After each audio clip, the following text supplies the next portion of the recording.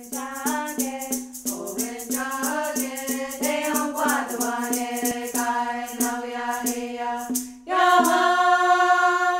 Montreal Canadiens alumni team are coming here to the Kahnawake Sports Complex next February to play in a special fundraising game.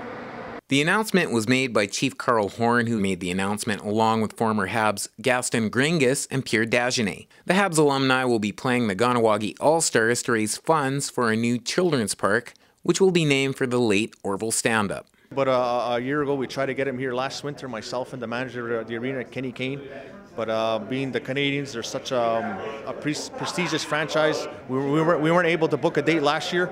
But we kept working on it, and we got a date for this year. So we're very fortunate, and I'm glad, especially the sponsors that stepped up and made this event a possibility. The game is scheduled for Friday, February 6th.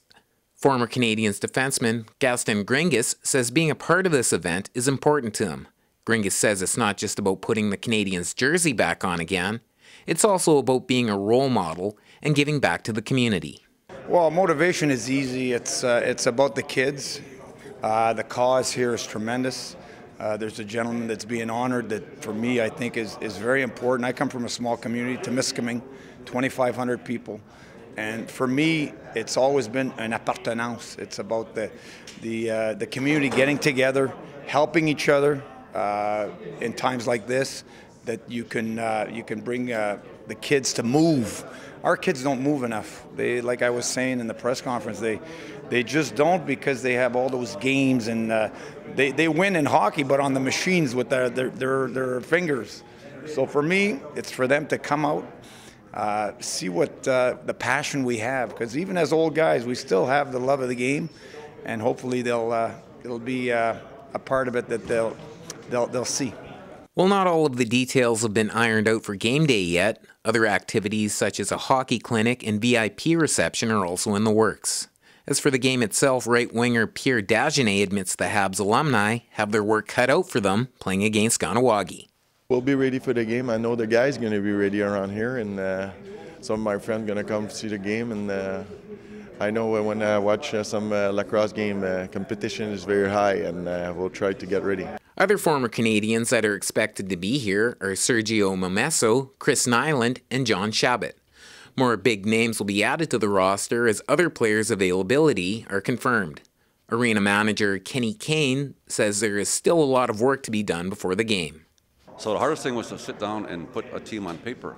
Afterwards, it's a matter of securing the date, because we still had to move some of our contract people in order to free the ice up for the game, which we did. Afterwards, it's a matter of printing tickets and posters and getting sponsorships, which Carl did pretty well single-handedly. To raise the amount of money for the team to come here is quite expensive, and he went out in the community and was able to secure that total amount. So that's a big help. So in other words, all ticket sales and or fundraisers during that evening will go 100% towards the construction of the playground area. The new playground location is expected to be built near the old K103 building and is estimated to cost between $30,000 and $40,000. Chief Horn says that this game is important on many different levels. I just want to make sure that the community understands that obviously we've been through a tough time the last year and a half in regards to membership, especially membership, and usually the game of lacrosse brings our community together. For this event, hockey's going to bring our community together so we can forget about our issues that divided our community the last year and a half, and let's concentrate on making money and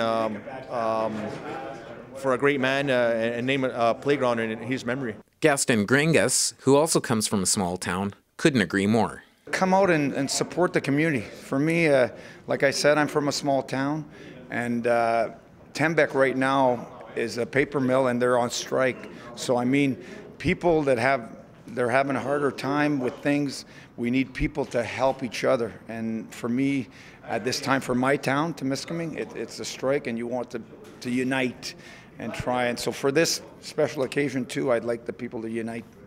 Game organizers haven't finalized ticket sales yet, but say that tickets should be on sale within the next week to 10 days. Chief Horn says that prices will be affordable and that an announcement will be made soon on where you can get them.